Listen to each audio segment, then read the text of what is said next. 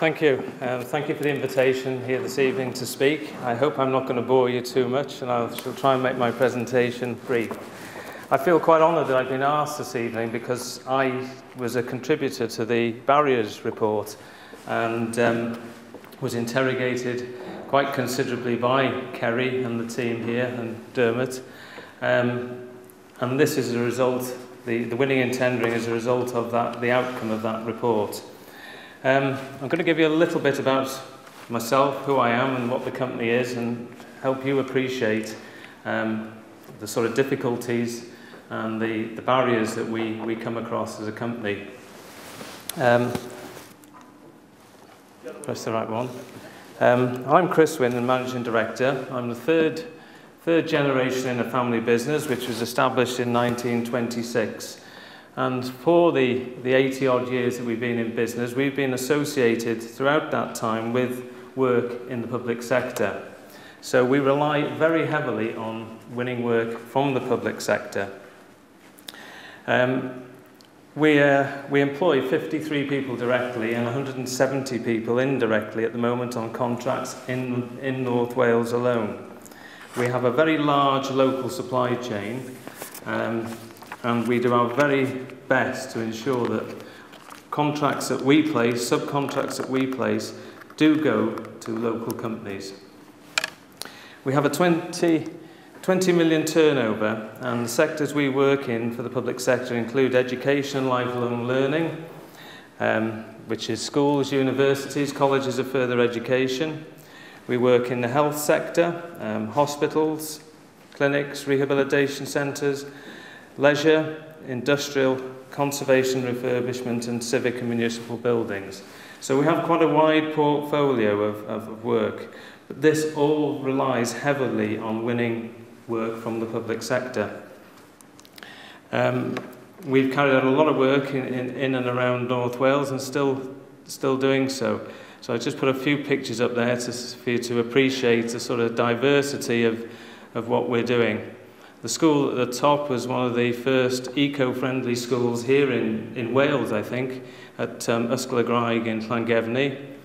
And the bottom left is a project we're working on at Colwyn Bay now, the new Park Areas Development Project, which will be the new North Wales Rugby Academy.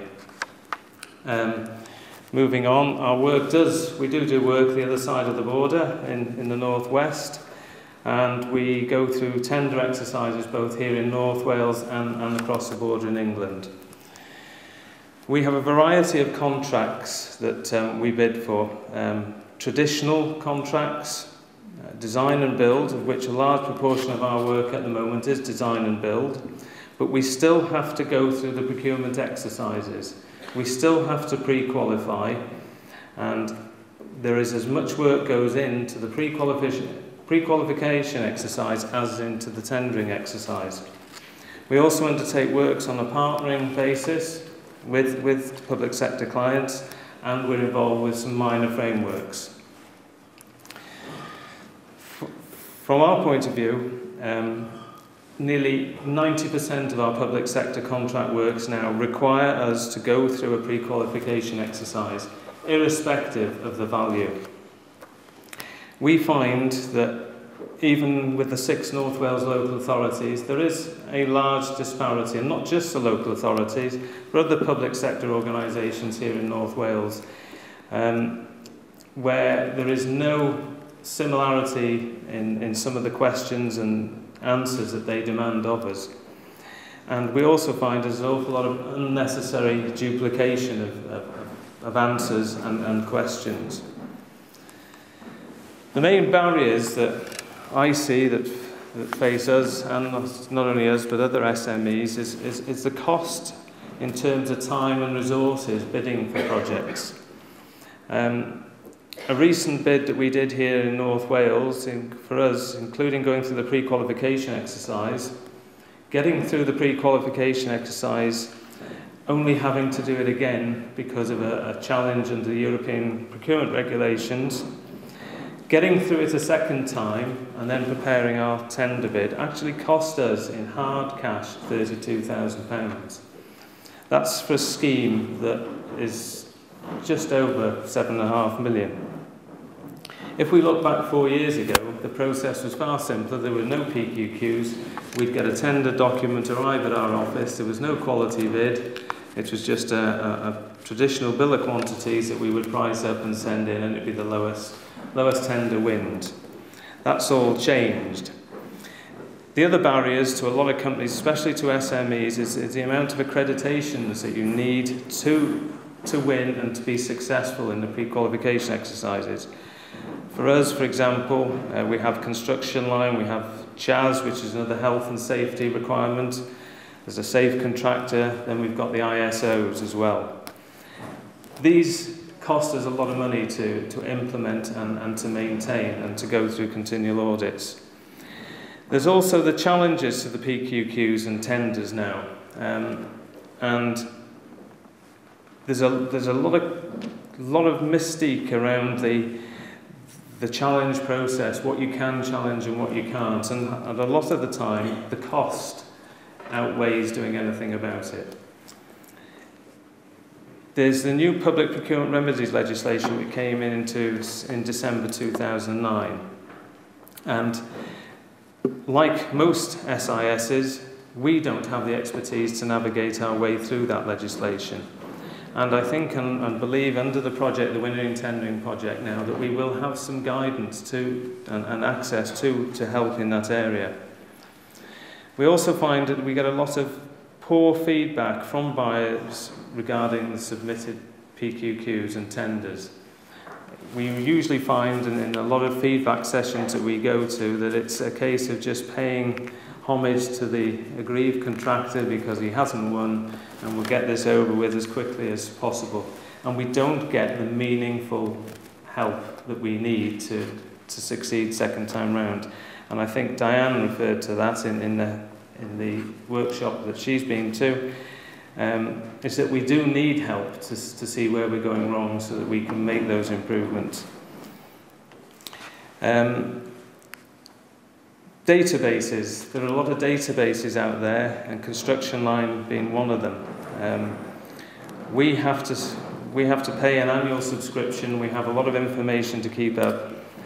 The idea of construction line many years ago was it would save the public sector a lot of time in the process of procurement because a lot of the standard information was there. Unfortunately, that is not universally accepted by all public bodies. As far as the future is concerned, I think current procurement strategy is going to make it very difficult for SMEs to win public sector work. Frameworks, again, are also very difficult to get onto. A recent one, a large package that we bid for, Powys, Ceredigion and Gwynedd, which was a framework for schools, 21st century schools. Unfortunately, not one Welsh contractor managed to get through onto that framework. We haven't as yet had our feedback, and that tender has been let.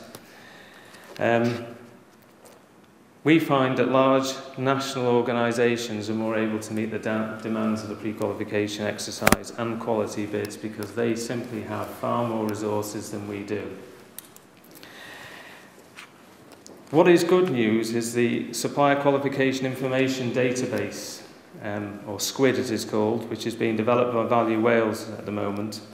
And that, I think, is very refreshing for us because that seems to be the first positive move forward in trying to put a database together of information there by bidders like ourselves, suppliers, for public sector to get the generic sort of information of all companies.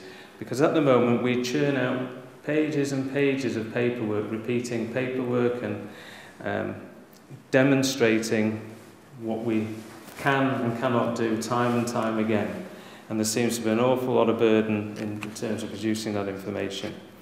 So I think in terms of the SQUID, it's going to be very useful, and once it's implemented, and I think by the end of this year we're going to know exactly when this hopes to come online.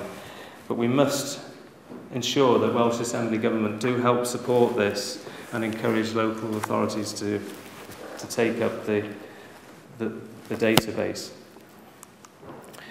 The Winning in Tender project for us, as I said, I was involved and contributed to the Barrows to Procurement report, which was a very in-depth research into the way that we go about tendering, the costs and the pitfalls for us. So to me, the Winning in Tendering project, again, is another positive, but it's something that's going to be put forward that's in a plain, understandable guidance for us all, because that's what we find is lacking outside there.